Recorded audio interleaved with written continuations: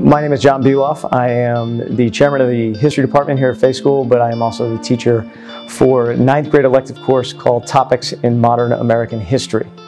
The course was designed by myself several years ago with the understanding that the content of the course was something that Fay wanted to offer that most other schools don't. So having taught upper level history for many years in high school, it was very hard for us to ever reach the modern era of history being post-World War II. I tried to design a course that would both engage the kids with content they may not really see until maybe they get to college, but with a skill development that is going to aid them in becoming the strongest history students they can be at the high school level.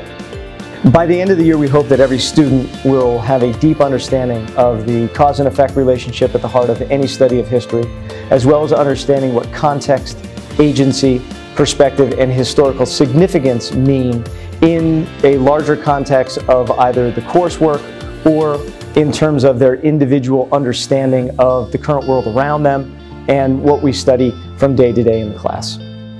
I love the fact that the kids come in with basically no background of the major pieces that we study. When you teach American history from the beginning, a lot of kids understand what the colonies were and they understand the Revolution and they've heard about the Civil War. But when you start to talk about Watergate, you talk about the presidencies of Nixon and Johnson and Carter and Reagan, they have little or no knowledge, and so they really start fresh and they really gravitate towards the information in a much different way, without any biases, without any real foregone conclusions that they've drawn up in their minds because of what they've heard in previous classes or what they've read.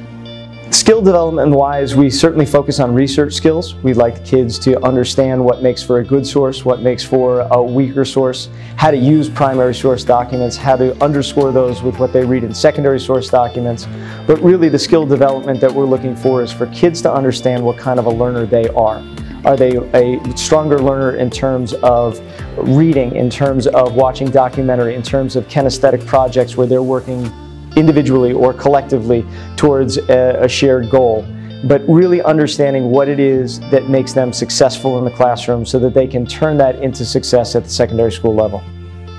Although I get a lot of feedback from students about how much they enjoy working with me and how much they enjoy the coursework, I think one of the greatest things for me as a teacher is to listen to kids say how much they appreciate the workload and the effort that I ask them to give when they get to secondary school, that they feel more prepared in their secondary school classes than many of their peers. And it's because we have such a high level of expectation in this class and a high level of output. The kids are always working, and that really sets them up for success at the secondary school level.